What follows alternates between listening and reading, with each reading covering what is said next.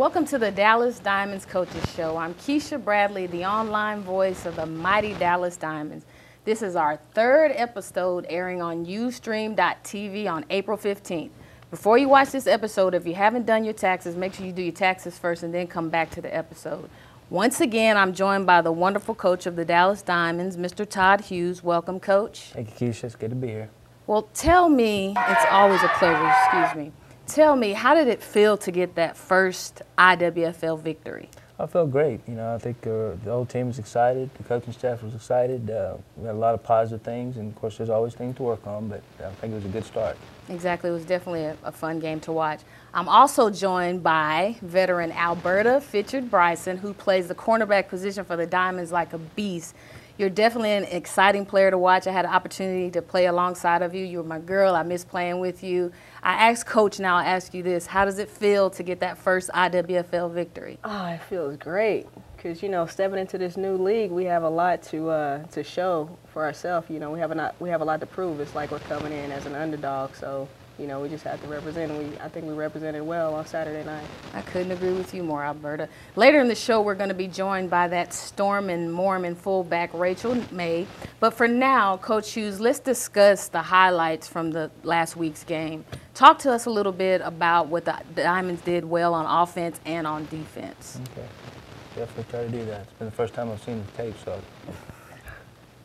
It's definitely, it had its highlights, it had its moments. Anything you can?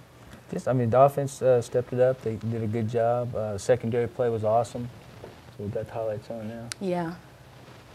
Offensive line did a good job for the first time. We had a few mistakes as far as some penalties, but good pass here. I think that was Kelly. You guys seem like this year when you came out, you had that fire, unlike last year when you played Houston. I don't know if it was that Texas heat, but you guys came out with that fire and that intensity on both sides of the ball, and it really showed when you got on the field. Yeah, we did. Like I said, right there, you just saw Rachel May running the ball, did a great job. She's running low like we told her to do, and you know, she's going to be hard to stop. There's no doubt about it. Yeah, Rachel May is an all-purpose player. You can put her anywhere, and we'll talk to her a little later in the show. Your offense, we'll talk about all the yardage they racked up, but were you impressed with this victory? I was, you know, like I said, again, we've got some things to work on, but I was pleased overall with our passing game. You know, we dropped a few things and overthrew a couple of passes, but overall we made some good catches and they were blocking good, you know, working as a team. So, I mean, I think in combination with the offense and defense, we did a great job.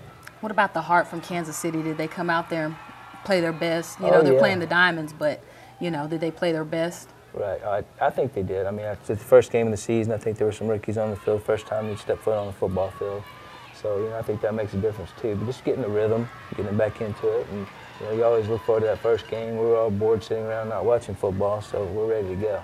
Exactly. I mean, like I said, from up in the booth, commentating the game online, it just seemed like the offense and defense was gelling, and there were a few kind of silly penalties, but they're going to pay for that, right, Coach? Oh, yes. We don't take the stupid penalties. They'll definitely cost you in a big game, no doubt about it.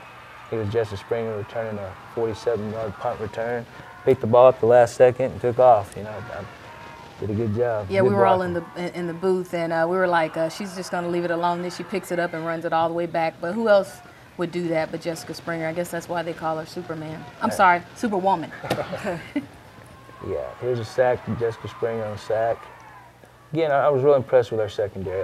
We've got good depth, and there's an interception, Alberta, going to the end zone, taken to the house. Yeah. Awesome job, awesome first time coming back.